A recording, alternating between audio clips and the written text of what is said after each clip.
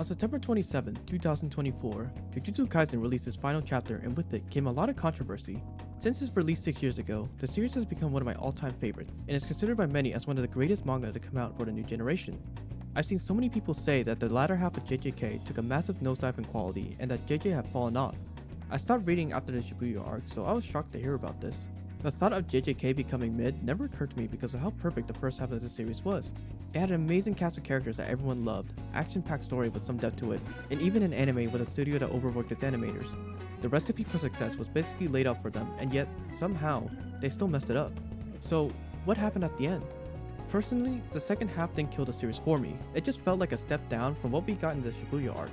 There were still many memorable moments like Higuruma vs Yuji, Hakari vs Kashimo, and the obvious one being Gojo vs Sukuna, but even that had too many problems that I'll get into later. The main problem was that the cons outweighed the pros for me to truly enjoy the arc as a whole. This video is the second part of my JJK series review, and if you haven't seen the first one, I recommend watching that one as it highlights what I love about the series. With that out of the way, let's get started. After the Shibuya arc, it's revealed to us that Gege, or Kenjaku as it's revealed later on, plans to evolve humanity into a new being via curse technique. To do so, he creates a big deathmatch called the Calling Games. It's essentially a battle royale between curse users from the past and present to determine who gets to live in this new world. Yuji and the others participate in the Calling Games so that they can change the rules in order to save Megumi's sister. This arc is one of the most divisive ones that I've seen in the fanbase. On one hand, we have people say that the arc had dragged on for too long and that it felt like one endless loop of fights one after another. On the other hand, we have people saying that the arc isn't as bad as we make it out to be, and that we should have binged the whole arc in one go. As someone that did the latter half, I honestly think that the arc was a step down from what we would have expected from the series. Narratively, this arc created too many plotlines that had no payoff, it introduced way too many characters that I did not care about, and fights had no emotional baggage to them. Before I explain why, I first want to highlight some of my favorite parts of the arc. Despite its flaws, I still enjoyed this arc and what it had to offer. One of those is Kenjaku's character. I didn't talk about it in the last video, but I think he's one of the best well-written villains in the series. He's a mad scientist that dedicated his life to his experiments and was behind a majority of the important events and moments in the story. The best thing about his character is that he knows that his plans won't always work and has to adapt to the situation. In a way, he feels like a more realistic version of Aizen, using his past experiments to account for any variables and not having this perfect 200 IQ plan. When you compare him to Sukuna, who feels more like a force of nature, Kenjaku feels like the true antagonist of the series because of how much he's affected the world. He doesn't want to rule humanity or become the new king of curses. He just wants to see what this evolved human would look like and will do whatever it takes to see it. And when I say he'll do whatever it takes, he really does. You see, in the chapters leading up to the Calling Game arc, we see that Yuji has been dealing with curses with Choso. It's here that we finally learn about Yuji's family and how Choso is related to him. They hinted that Kenjaku might be Yuji's father when Choso asks if he remembers his father having any stitches. Before getting an answer, we're interrupted by Naoya and Yuta. They fight and Yuji has a near-death experience, remembering things in his past that he never saw. It's through this that we learn about his origin, and the reality is more messed up than we think. We learn that Kenjaku isn't Yuji's father, he's actually his mother. Hey yo, what the fuck? That's right. Kenjaku stole Kaori's body and used it to give birth to Yuji because his father was the reincarnation of Sukuna's brother and his child was the only one who could contain Sukuna. So instead of doing literally anything else to create Yuji, he decides, nah, I'll take back shots. I know JJ wanted to make the story weird, but this was just wild. I don't want to talk about this anymore. Moving on. Next, Maki. As one of my favorite characters, I couldn't be more happy with the way JJ handled her arc. Instead of becoming another Toji, Maki has always chosen to defy the Zenin clan and was never held back by her past. Toji, on the other hand, was trapped by his trauma and never saw past his failures in order to be happy. He directed his anger towards Gojo, the pinnacle of the Jujutsu world, instead of the people that actually hurt and abused him. Maki, however, does the opposite and annihilates the Zenin clan, freeing herself from her trauma and goes on to help people because she believes that's the right thing to do. Later on, she would gain enlightenment and her smile during that moment felt earned after all she's been through. I just hated the characters that helped her with it. The characters that I do like, however, are Higuruma and Takaba. Out of all the characters introduced in this arc, Higuruma was definitely the best since we actually get to know his backstory and why he's in the Calling Game. His curse technique is one of the most unique ones in the series, mimicking a real trial and a Shikigami representing Lady Justice. He serves as a foil to Yuji, helping him start to see that there was more to a human's life than just being a cog in a machine. This works since Higuruma is someone that's strayed from his path to protect the innocent, and Yuji is someone that is innocent but still feels that the death of Shibuya was his fault. Their fight ends with Higuruma owning up to his crime of killing people, even if what they did was wrong. It's easily one of the best fights narratively and visually, and is why everyone, including myself, loved this character. Takaba, on the other hand, is just a goofy character that I find hard to hate. He feels like a nice breather from all the fights that we've been getting, since he basically serves as a comic relief. It's also funny that he's the most powerful sorcerer in the entire series because of how he can alter reality. His fight with Kenjaku is the weirdest thing I've seen in a manga, and is unironically one of the best fights in the series. JJ didn't really let us spend enough time with them, and their only appearance afterwards is in the last battle with Sukuna and the second to last chapter. Higuruma comes off as another Nanami with the way he's dressed and how he influences Yuji. When comparing the two, Nanami's death was more devastating since we got to know him as a character and see him spend time with others. Higuruma's death was sad, but I didn't care as much since we didn't get enough screen time with him, and it didn't really matter in the end since he's perfectly fine in the last chapter. Takaba doesn't even die in his final fight, he just lays there after going on an acid trip with Kenjaku. It's unfortunate that these two are the last things I like about the arc, because from here on, this is where I talk about the things I don't like. As a battle shonen, I think it's a given that the fights need to be good, otherwise you end up with a subpar slice of life story with just some action thrown in there. One of the things that JJK does right is making fights visually appealing and hype as hell while still having some depth to them. So when you compare these fights to the one in Shibuya, they fall flat narratively with how little we know about the characters. Since the start of the arc, you get Yuji fighting Higuruma, Megumi fighting Reggie, Yuta fighting the Sendai crew, and Hakuri fighting Mangadu and Kashimo. I didn't know what his name was and I was too lazy to look it up. I'm sorry guys. This was all back to back, and as someone that binged all these fights in one go like everyone said to, I still think that there was too many to keep up with. There were practically no chapters to establish some type of backstory in between fights, and all we got was a small text box explaining who they were. I read online how this felt like another tournament arc, and I could see where they were going with. We're given some lore about them during their fights, and it would have been great to see them being expanded in later chapters. Instead of getting that though, these characters just get deleted from the story. Their only purpose was to show where Yuji and the others stands in terms of power level, and once they were beaten, they were essentially killed off if they didn't decide to help out in the final fight. Like, what the actual fuck, JJ? You had such unique and interesting characters that were in some of the best fights in the entire series, and you could have easily added in a couple chapters to flesh them out. It would have been good to see more of Uro's backstory, or even just more interactions of Higuruma with the other characters. Instead, they're written out of the story in favor of Sumo Guy and Katana Guy. I seriously couldn't care less about these two, and I hated how their only purpose was to help Maki beat Naoya. With Shibuya, the villains were built up with personality and lore behind them that made them stand out as interesting characters. Except for Cockroach Guy, we don't talk about him. It would have been amazing to see these characters help in the final fight, or at least go out in a good way like how the Disaster Courses did. But no, they just get sent to the Shadow Realm and are never seen again. Surely the main cast at least gets a satisfying end to their story and are given a lot more respect though, right? Right? I mentioned in my last video that the cast in JJK were some of the best written characters in any series that I've seen in a while. My point still stands and I still really like them. I just wish JJ liked them as well. Inomaki and Panda are basically non-existent in the story, even though they were literally Maki's closest friends. They could have easily replaced Katana and Sumo Guy since they actually mean something to her. But what do I know, I'm just a guy that makes videos on manga. And I don't even need to say anything about the Kyoto High group. Momo does nothing, Mimo gets shafted because of her heavenly restriction, and the other two are just dead. Kamo and Todo at least do something, but their overall impact is worthless. Kamo is cool, but Choso is literally an upgraded version of him, and his only appearance is in Maki's rematch with Naoya. Bro doesn't even show up to the last fight, he just dips out of the country and is never seen again. Todo on the other hand does show up in the final fight, but this is literally his only appearance. One of the best characters from the entire series is reduced to shock value and gets clapped protecting one of the most wasted characters in the entire arc. Hana Kurusu has one of the most broken curse techniques in the entire story and was supposed to be important in taking down Sukuna. Instead of that, all she does is simp for Megumi and frees Gojo from the prison realm. Her entire character is nothing more than a glorified key just so we can get the "nah, I'd win" meme. And since we're on the topic of wasted character, let's talk about Yuki Tsukumo. She served as the foil to Geto and Kenjaku's philosophy and as a former Star Plasma vessel.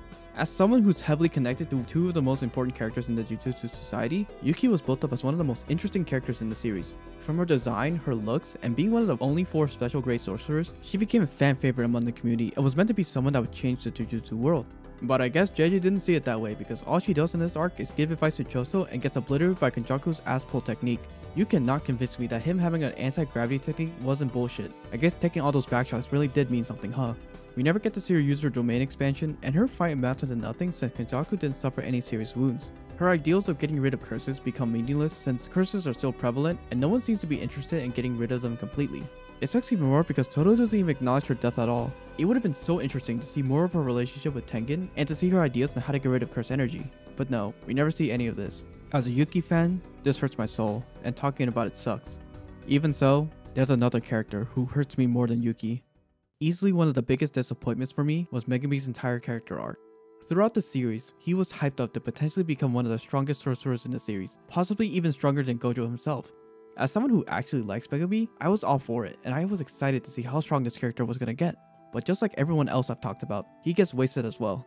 Sure, I'm mad that he never got to reach his peak, but what makes me more mad is what JJ did to him as a character. Since the start of the series, his only purpose for living was to save his sister Sumiki, and it's the only reason he's in the culling game at all. So when JJ had Yorozu take over her body, and then Sukuna take over his body, I was just over it, man. Having Megumi's entire reason for being a sorcerer, and possibly even living just gone, was just wasteful. I couldn't be bothered to care for Sumiki since I don't know anything about her, and her entire character was just a plot device for Sukuna to control Megumi. It was also super weird and creepy how she wanted to marry Sukuna, who was in Megumi's body. If you try to justify this by saying, oh, it's okay, they were possessed by different people, so it's technically not Sweet Home Alabama. I'm sorry, but you're also a weirdo. JJ, this isn't that type of manga, please just go back to making Yuji depressed. So, in order to avoid the allegations, Sukuna checks her and Megumi out of the story completely. I didn't hate how depressed he became like how some people say, since it makes sense why he would feel this way. I just hated how he was stripped of his motivation and is the exact same character he was at the beginning by the end of the series. His arc of learning about self-love is non-existent, and he will forever be known as the man with the most wasted potential in JJK. Other problems I had was the army side plot. This gets deleted in like 2 chapters, and their only purpose was to get rid of the other side characters that JJ made. They were also used to create more curse energy, but it would have been so much easier for the people of Japan to be the source. Kenjaku has already murdered people in Shibuya, and I don't think this would have been out of character at all. So what's the difference now? Next, Kashimo. I don't need to say anything more than that, so we're just gonna move on. Next, Hakari. He's cool, but I really don't care about him. He gets one cool fight and is shafted afterwards. It also doesn't help that his domain expansion is confusing as hell, and I had to look up how it works. Finally, the last problem I had was the other clans never being brought up. You would think that these guys would play a big role since they're literally the backbone of the Jujutsu society. The Gojo clan don't even care that their leader is gone, and the Kamo clan are even more non-existent than they were before. The Zenin clan gets some characterization, but they end up in the same boat since they get murked by Maki Uchiha. As a Maki fan, I loved it, but I feel like they should have been given more screen time before getting wiped. Okay, I think that's all the problem I had. Now that that's out of the way, we can finally talk about the final fight, which I'm sure is going to be absolutely perfect. Let's be honest here, no matter how much we criticize the last arc, there's no denying that everyone was hyped up for Gojo vs Sukuna. The presentation, the choreography, the stakes, everything was just perfect. Being the strongest individuals from their respective time, you would think one would have the advantage over the other, but that isn't the case here. They both hold their own, using every technique and ability that they've mastered, creating one of the most technical and visually appealing fights that I've ever seen. From Gojo unleashing a 200% hollow purple, to the back-to-back domain expansions, the hype just kept ramping up and there was never any dull moments when I read it. It also helps that I read the entire fight in one go, so there's never any waiting in between chapters. As a side note, I also find it funny how the fight was broadcast to everyone as if it was just some big sporting event. I have my gripes with the second half of JJK post Shibuya, but this fight almost made up for how mediocre it was. And I mean it when I say almost, because somehow JJ still fumbled the bag with this fight. As a reader, we all knew that Yuji needed to be the one to beat Sukuna since, you know, he's the main character. But this could have been handled way better. In the last moments of the fight, Gojo fires a hollow purple at Sukuna, and all the characters are saying that he's won. We all know he doesn't, but throughout the fight, Gojo was steadily beating him, and my assumption is that in the next chapter, Sukuna would be wounded enough for the characters to have a chance. I knew Gojo would die in this fight, but I didn't think JJ would do this to him. You see, in the next chapter, we're shown an airport scene with all the dead characters, and after some reminiscing, we're shown that our 6-foot king has become a 3-foot king. Everyone was shocked by this death, to the point that another mangaka had to take a break to process this death. It was a sad day for everyone, but at least we get some closure on how he beats Gojo. Wait, hold on guys, I'm getting a call. Hello? What? What do you mean it's not what happens? He just explains how he beats him? What do you mean he cuts space itself? What the fuck do you mean it just works? Is he King Crimson? Well, at least the other characters can finish him off, right? No? Then what the fuck was the point of all of this? Throughout the fight, Gojo was gaining the advantage over Sukuna, overcoming his domain expansion's weakness, and was still able to hold his own even after he summoned Mahoraga and Agito. This really is the case of you winning the boss fight but losing in the cutscene. It's also worse when Sukuna goes into his second phase and is completely fine after their fight. This invalidates all of Gojo's hard work since the characters now have to fight a more powerful version of him at full health. At that point, everybody should have just jumped him together. Kashimo could have been helpful, but he just gets healed up in one chapter. The final fight with Yuji and the others isn't even that good either. It just feels so repetitive and long. The whole structure is that a character shows up, fights for a bit, and then gets clipped by Sukuna. There were some good scenes, but it didn't have the same height to it since Sukuna isn't even going all out. He just messes with them for a little before nuking them with his malevolent shrine. They continue fighting, and just before Sukuna can Thanos snap him again, we get a teaser, and it seems as though Gojo is gonna come back alive in the next chapter. But sorry, Gojo Simps, JJ was just pulling your chain because it's actually Yuta's brain in Gojo's body. He was an imposter, guys. Isn't that funny? Ha ha ha. Yeah, I hate this so much. Yuta sacrificing his body works to show just how dangerous Sukuna is and that the heroes can't win without losing something. Narratively, it's good on paper, but the fact that they used Gojo's body just sucks. It shows that JJ made Sukuna too strong and that he didn't know how to kill him off without having Gojo come back. It's what I would say if JJ didn't already plan stuff out for the second half. So this might have been or might have not been intentional. Either way, this doesn't make it any better since it just serves as shock value more than anything else. He doesn't even fight till the very end. He just uses his domain expansion and faints right after, all in the span of 2 chapters. And so with everybody knocked out, the last one standing is Yuji, and so we finally get the Yuji versus Sukuna fight. And I'm here to say, it's actually really good. During this fight, we finally get to see Yuji's domain expansion, and it's very confusing on a first read. Throughout the fight, Yuji takes Sukuna to places that were memorable to him, telling him about what he used to do there and reminiscing about his childhood. Sukuna goes along with it, and after everything is over, he asks Yuji what it is he's trying to say, and it's here that we finally get to the conclusion to Yuji's character. Throughout this entire arc, Yuji has always had this cog mentality, where everybody has a set role in life and that they need to follow it. He used to believe that everyone had a role to fill in life and that death was just another part of it. After all of his experiences, he now understands that a person's value goes beyond their role in the world. He hated Mahito and Sukuna because they didn't cherish life and what it had to offer, but he couldn't judge them because he himself doesn't know who's truly right and wrong. Throughout this chapter, Yuji wanted to give Sukuna a chance to understand the importance of life, but it doesn't get through to him. He doesn't feel anything after listening to Yuji or his philosophy. He only cares about himself and has only lived for himself.